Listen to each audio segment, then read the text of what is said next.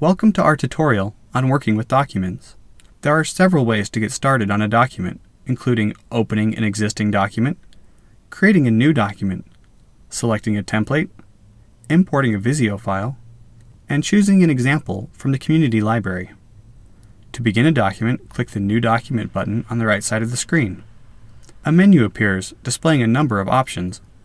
These are organized by standard templates that are built into the system, My Templates or Personal Templates, and Shared Team Templates if applicable. Documents can be further sorted by categories and subcategories. If you want to start a new, blank document, simply click the blank template. As an example, we'll say that you've been assigned to create an organizational chart for your department. Choose the Organizational Chart category, click the Apple Org Chart template, give your document a name, and click OK to get started. Now you're up and running. Let's jump back to the My Documents window. To import a Visio file, it must be in the VDX format.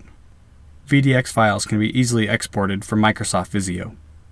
Click the button on the right side of the screen and select the file you wish to import. Click Import VDX File,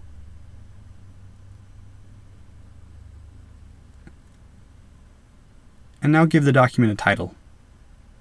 Finally, let's try one more method to starting a document. Head back to My Documents, and then click the Community tab. Community examples are templates that have been shared publicly. They are sorted according to whether or not they are featured, their rating, and other categories.